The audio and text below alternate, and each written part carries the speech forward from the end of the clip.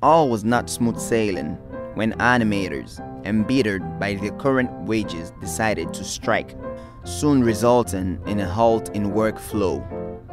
Joining with his fellow peers, Maurice now found himself under Disney's gaze and was forced to switch workspaces with a broom closet and was inevitably laid off.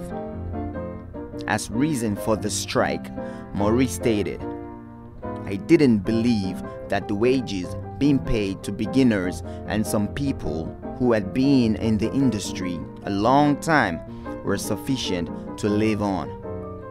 He recounts workers losing their cars and homes, being reduced to attending soup kitchens, and the ever-present Disney Goon Squad looming on their minds.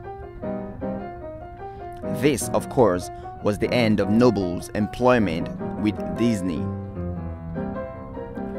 During World War II, Noble worked on various propaganda posters, booklets, and cartoons for Fox Studios in conjunction with the American Army.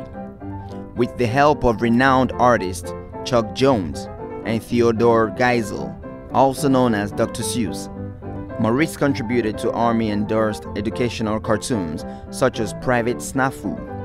Through this relationship, Noble was becoming influenced by Jones and Geisel's work, which later inspired him to adopt another style of drawing.